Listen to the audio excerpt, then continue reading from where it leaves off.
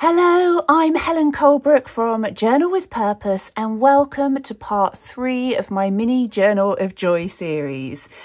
Today we're going to finish off decorating our pages. So this is the last time we'll be adding decorations before we turn it into a journal.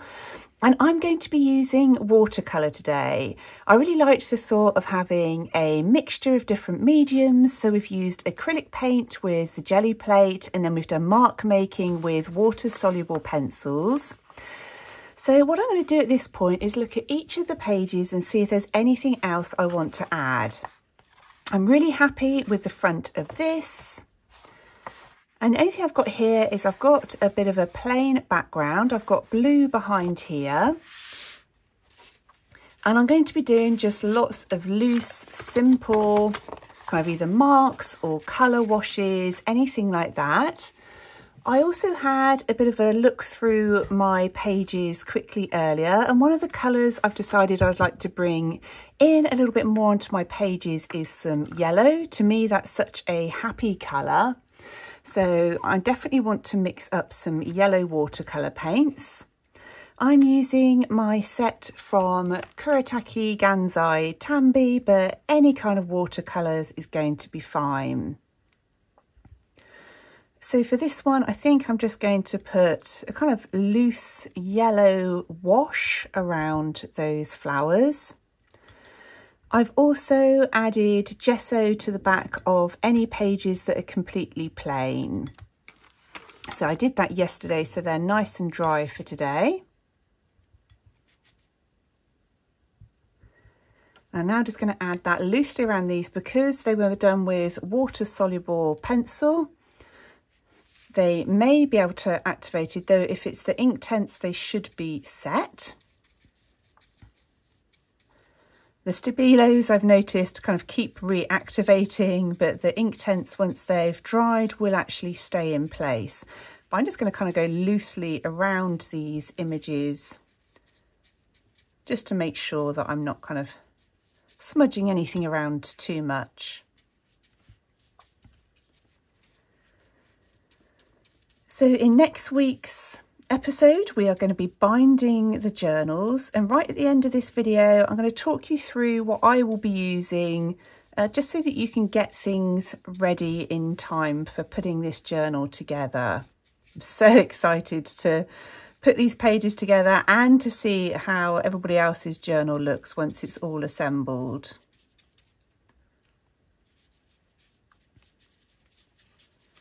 Okay, I love that bright splash of yellow on there. And because these are going to be folded in half, I think it's going to make for just some really interesting pages. So with this next one, I want to do something on the front and the back of here. So I'm going to do the front now, put it to one side, so hopefully it's dried by the time we get to the end of this video. If not, I'll give it a quick dry off with my heat tool. And I'm thinking with this one, I'll perhaps mix up this really lovely shade of blue. And I think I might just do some little circles and marks on this side. I had thought about doing a whole colour wash all the way around the leaves, but I don't think it's really going to need it. So just some little fun kind of circles and marks. Anything which breaks up the background a little bit. And my whole aim with this is that it would be something joyful and no pressure, just relaxing and a fun way to play with our art supplies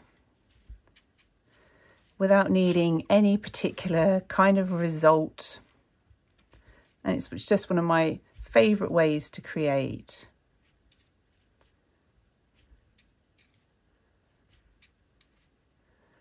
Okay, so nearly there with that one.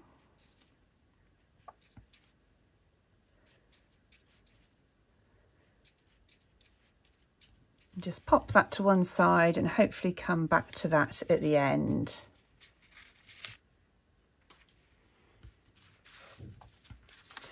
Okay, so this one I don't want to do anything on that side at all.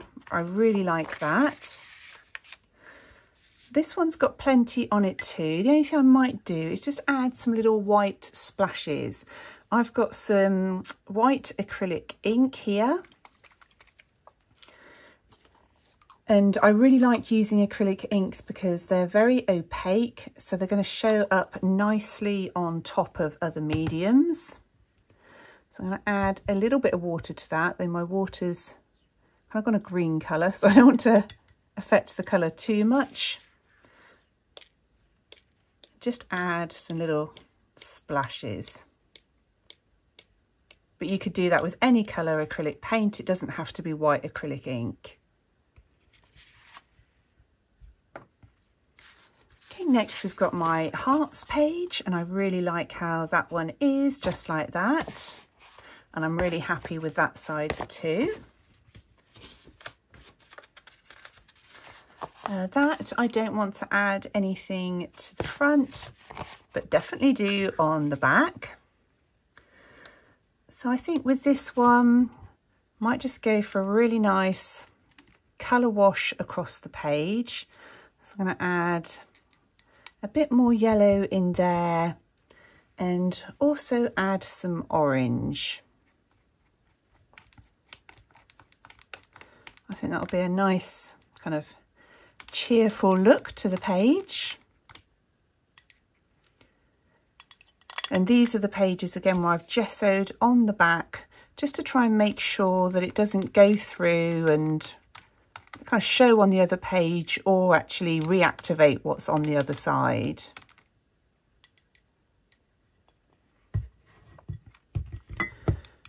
Okay, so I'm just going to do big colour washes with this one. And any of your pages that are looking a little bit plainer, when it comes to actually using the journal, of course, you can add any decoration as you normally would at that stage. So washi tapes, stickers, your own doodles, anything like that. So, you know, don't worry about making all of them too pretty at this stage, because you're going to be using that journal and no doubt adding things to it anyway.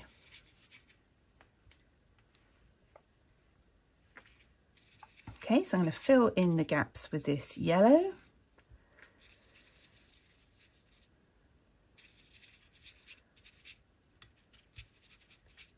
The brush I'm using is an Escoda watercolour brush. It's from their travel set because the handle kind of comes off and you can put it on the other side to protect the bristles.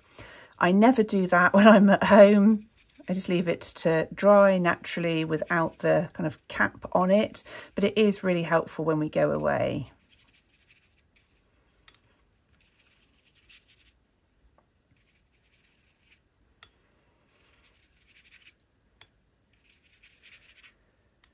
Okay, that's another page done.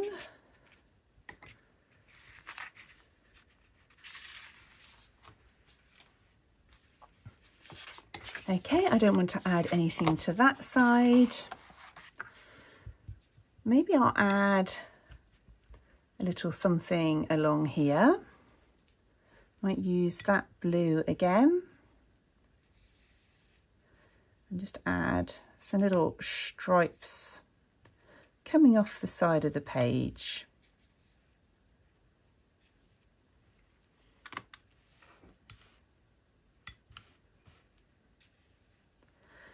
And some of these, what I've used underneath is slightly resisting that paint.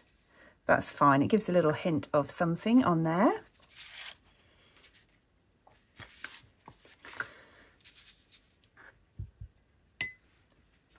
Okay, I think I'm going to leave that side alone. I occasionally just fold them in half and try and imagine how they're going to look. I think that will be fine. And for this, I'm thinking maybe some kind of leaves would be fun, or maybe grasses more than leaves.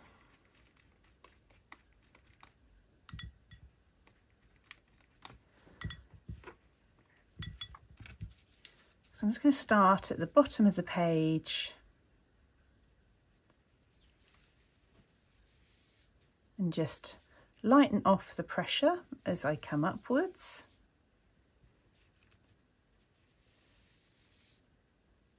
You certainly don't need to do exactly the same as I'm doing at all. Just have fun with whatever kind of decorations you fancy adding.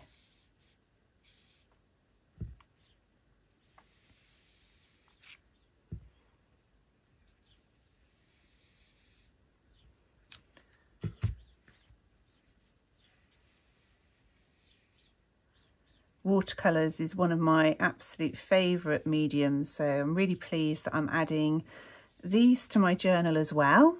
I feel that a journal of joy for me would not be complete without plenty of watercolour in here.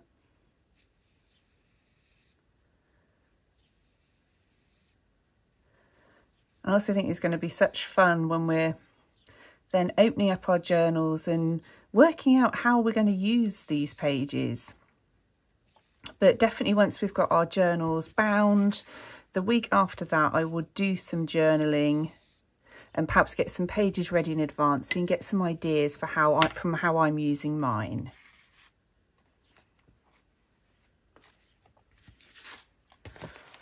Okay, that page I don't need to add anything there.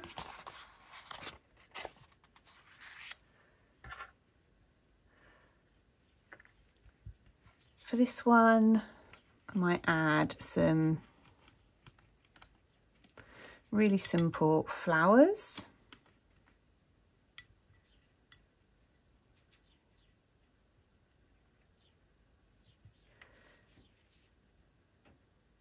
In fact, I might just do these as circles for now.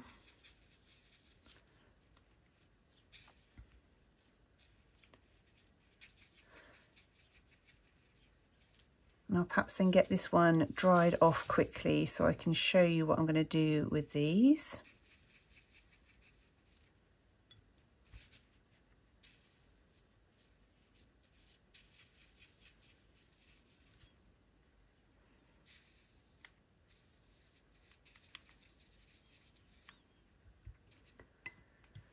I might add some smaller orange ones as well.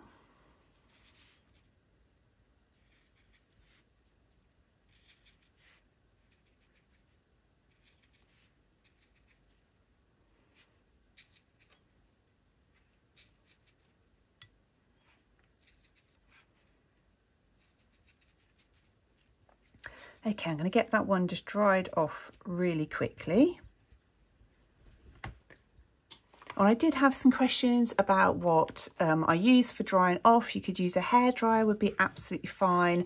I use this heat tool. I bought it from Amazon some years ago now, and it seems to still be working absolutely fine. Okay, this is now dry-ish. I'm just going to add some simple stems and some leaves. And then with the orange ones, I think I'll just have those coming off the stems of the big flowers.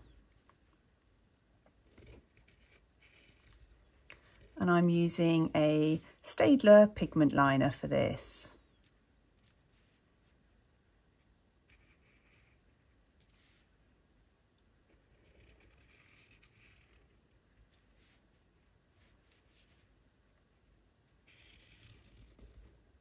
I really enjoy doing anything that's kind of quite fun and whimsical.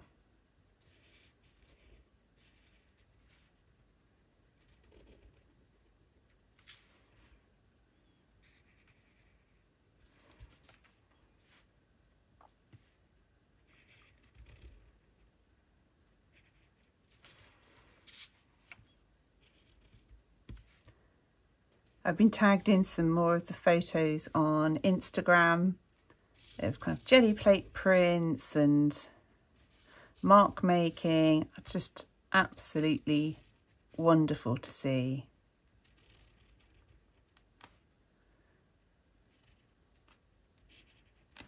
Okay, that will do me for now with that one.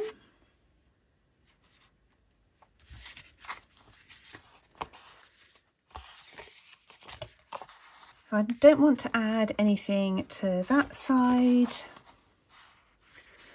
Now this one is where we did the kind of watercolour effect and just let with the water soluble pencils and let that drip down the page. I think I might actually just leave that one as it is. That will make quite a nice writing space and it's really delicate. So I'm going to leave that one alone.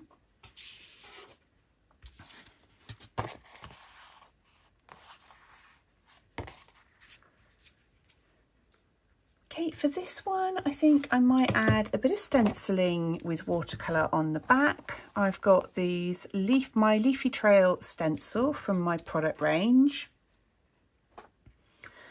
And I'm not going to do it all over the page or even slightly precisely. I would use a finer brush if I wanted to get this precise. But I'm just going to hold that stencil down flat and really quickly and lightly kind of press the paint through that stencil so that hopefully we get a kind of hint of the shape.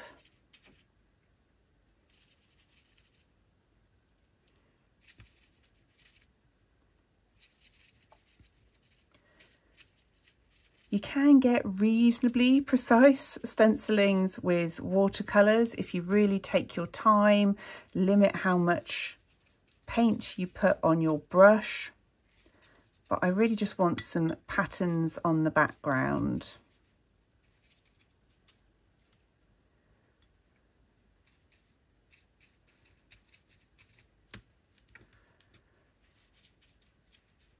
And I think then I'm going to add a bit in that kind of reddy colour as well.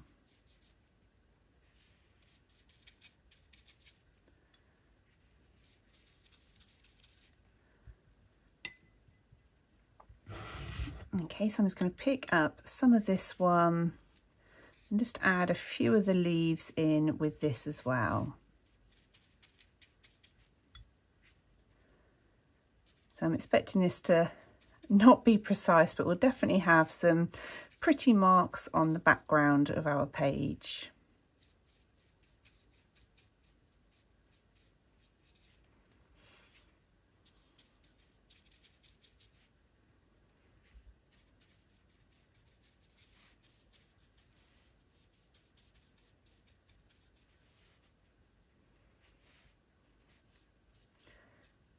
Okay, I think that will just about do us with that.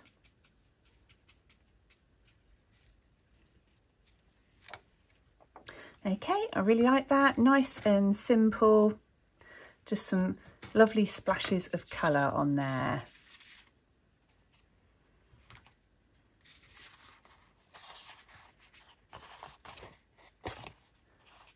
Okay, that one I'm really happy with. I don't think I want to add anything else to that. So then again, I've got one plain background still here. And then this is the one I wanted to come back to. I'm just going to give that a quick dry first of all.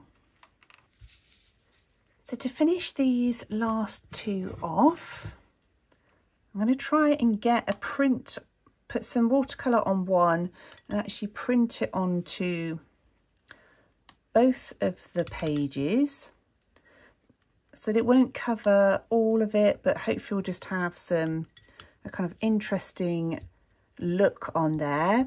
I was also asked how many pages I've got. By the end of this, I'll have 12 completed pages. Anything between about 12 and 20 will be fine, because 12, when they're folded over, is already going to be quite a lot when you think of the front and the back. So if my maths is right, I've got 12 sheets, so double it for front and back of both sides, 24, and then they'll be folded in half. So it's already going to give us 48 pages. So it's going to be quite a lot, and I may even not use all of them. I've got some others that I've done for other projects in the past that I might swap in, but probably not. But I may save a couple for collage and art journaling, which I may well film a quick one of as well, just see if you've got any spare pages left over. It might give you some fun ideas of things you can do with them. So I'm moving really quickly with this, just trying to get a nice big kind of splodge of paint on my page. What I'm going to do is see whether I can transfer any of that onto this page. I'm just going to press that down.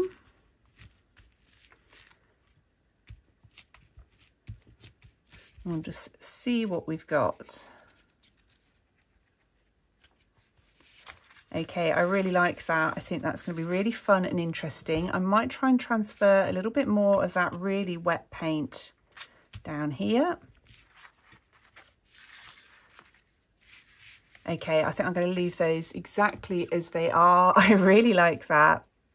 I really hope you've enjoyed this. It's just given you some more ideas for how you can finish decorating those pages. I did say I'd just share with you quickly before I go what I'm going to be using for my cover. So what I think I'm going to be using is some mixed media paper. I've got some Clairefontaine paper here. But any kind of cardstock would be fine, or things like I've made journal covers using cereal boxes, so don't feel you need to go and get anything in particular.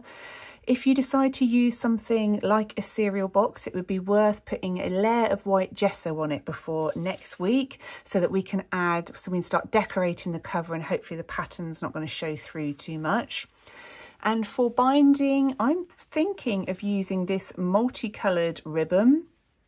I have got plenty of other threads and proper book binding threads, but I'm thinking because this is a journal of joy that this would just fit in perfectly.